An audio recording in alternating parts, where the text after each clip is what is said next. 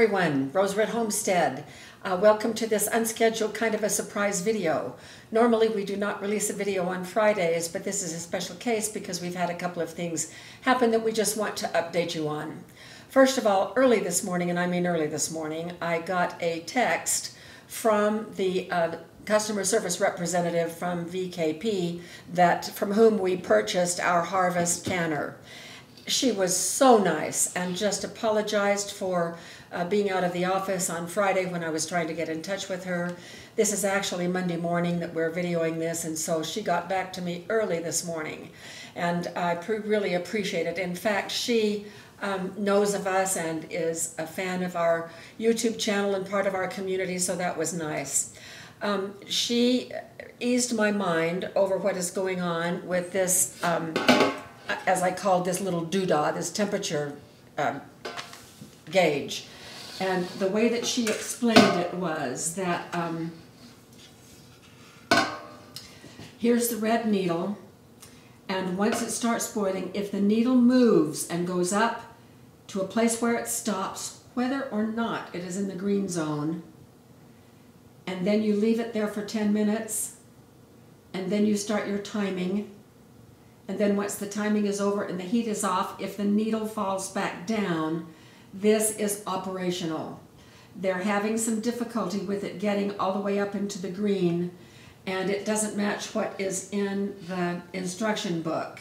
And so I was concerned because it wasn't getting up into the green, and yet I knew that it was okay because you saw me on Wednesday with the pineapple chili salsa take the temperature measurements, and I was up as high as I could go.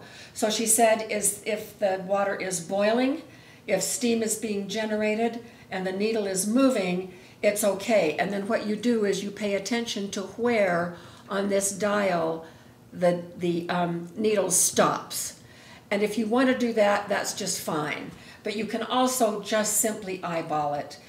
Once steam is being produced and coming out from under the lid, once it vents for 10 minutes, just like in pressure canning, only this is not pressure canning. What needs to happen is the pot needs to fill with steam.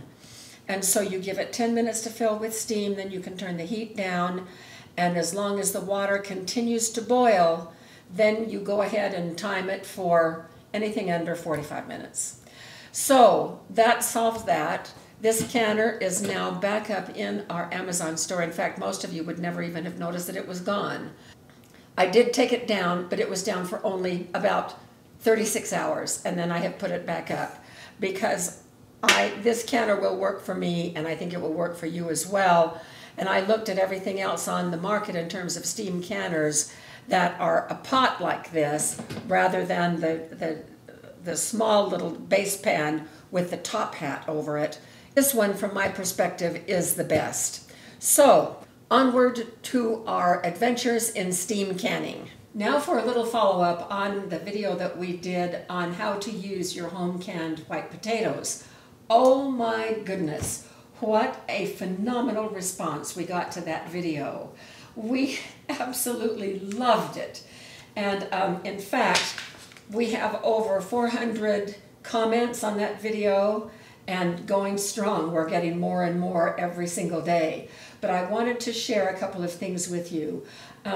First of all, someone gave me a great compliment. They said, "Oh, Pam, you're such a mad scientist." And I thought, yes, all right, that's exactly what I'm wanting to be, is a mad scientist. So, and then she put LOL. I knew that she was teasing me, and that was just great. There were two issues that I saw in the comments that I wanted to comment on. First of all, I was overwhelmed with a number of you that said, "We love lumps in our mashed potatoes." Okay then, that's just great. And then there was one issue which is a little bit dangerous. Two people that I know of, and maybe more, suggested the way to get around that is to just not put liquid in the jars. Do what is called dry canning of potatoes, where you just put the potatoes in the jar, put them in the canner, run them for the appropriate number of minutes, and then it doesn't have any liquid in it. Please, please do not do that. What happens with that is, because there is no liquid, the heat transfer is thwarted because the liquid is needed in the jars for convection. And it is convection that carries the heat into the middlemost part. Now, everybody said, well, it works fine for us, it works fine for us. That is not an endorsement as far as I'm concerned. The USDA has said that this is an unsafe practice, and knowing the science behind this, I agree with them, and I would never recommend that. But there are some other solutions to that problem. There were so many wonderful comments. It will be worth your time, if you have not spent any time reading the comments under that video, to go back to the video and see what people are sharing. I learned so much about other things that I can do with our canned potatoes, and I think everyone will, but I want to share just a few things with you from people. This was from High Flyer 13131. I think you should make this a new series. Videos on what to make with all shelf-stable foods would be a hit. Everyone makes videos on canning things, but not many show different recipes for using the canned goods. And that got 102 likes, plus comment after comment after comment underneath that one. And then 2 or 3 times below, other people reiterated that that's what they would love to see. So we're going to be doing a new series on this. And so I think maybe our next one will be how to use canned hamburger. Then Richard Mays, 5429, said, with my canned potatoes, I have found when the mashed potatoes are a bit too wet, I just add some instant potato flakes to bring it back to consistency that I like. It works beautifully. What a great idea that is. Then Peter H., 5485, says, I canned some potato recently and tried them mashed with heavy cream and butter. Fantastic. When I opened the jar, I dumped them into a colander and rinsed them well. Then into a pot with a little fresh water to thoroughly heat up. A second drain, mash, season, eat, delicious. So there are some ideas for us. And then Donna Lockley, 8815, says, I love canned potatoes.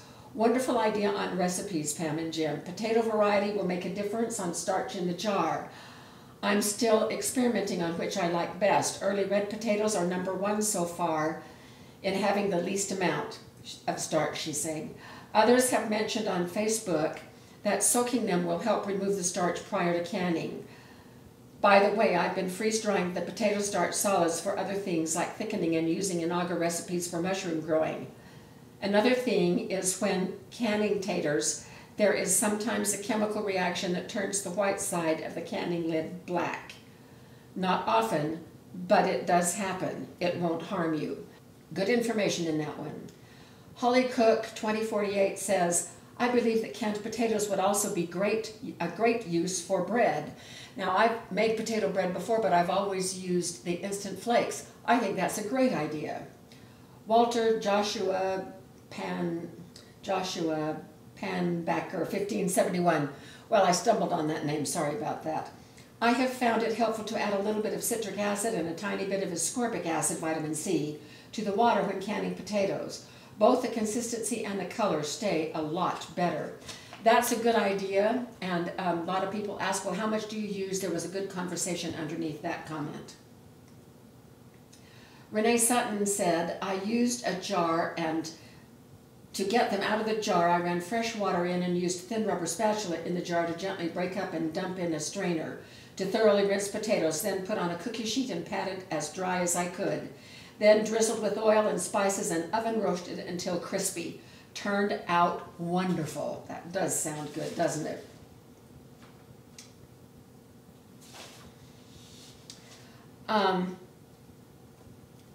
Motox1 says, my first batch of canned potatoes came out just like yours. I used them up in soups.